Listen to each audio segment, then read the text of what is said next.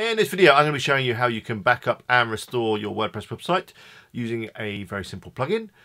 Backup is obviously a key part of running a website because, you know, things happen, accidents happen, hackers happen, and, you know, if something goes wrong with your website, you want to be able to restore it and get it up online as quickly as possible. So let's get started.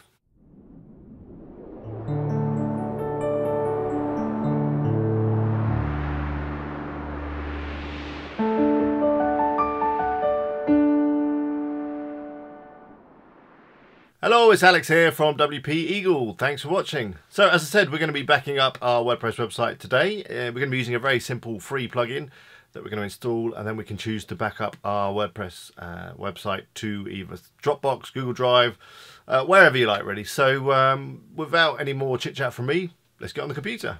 Okay, so I'm over at Zombie Merc, which is a website that I created in a previous tutorial. You may have already seen it.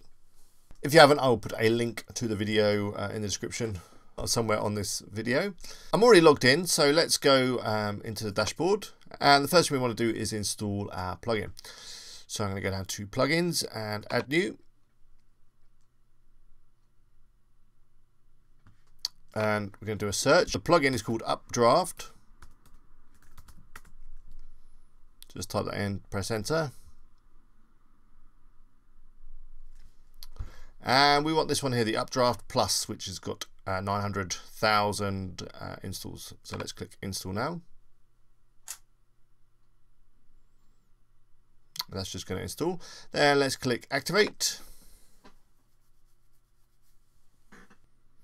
So if we scroll down, you'll find that there is a new option here called settings and Updraft Plus backups. So if we go into there,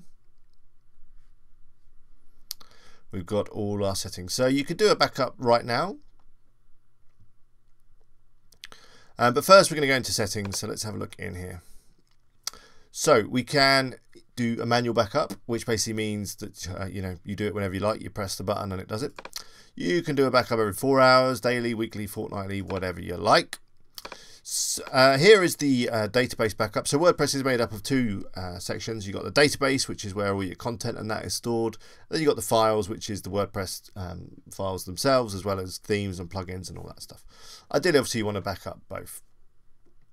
So here is where we can choose the remote storage. So that's where it's going to back up your site to. Services like Dropbox and Google Drive and stuff like that, they're free. So I'd recommend that you go sign up for them. If you haven't done so already, you get a bit of storage for free on both of those.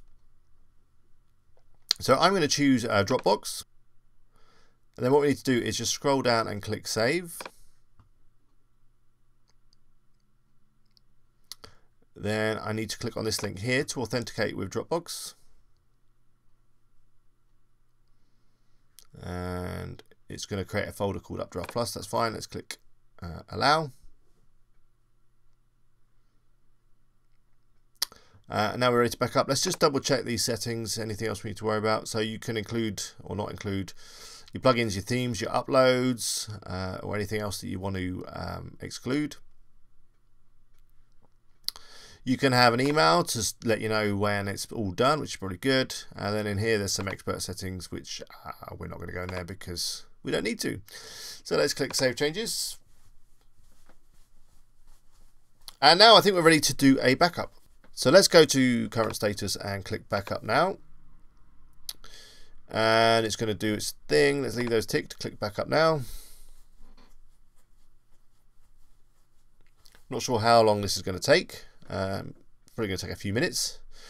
So let's just wait and let it do its thing. Okay, that took a few minutes, but it's all done now. I did a quick edit, obviously just to speed up time for you guys. So we've got a backup. If I go into my Dropbox, which is on my computer here, Dropbox. I see I've got a folder here called apps, which is what it created. And then in here, we've got some stuff. I've obviously used it before, but the one here is Updraft Plus.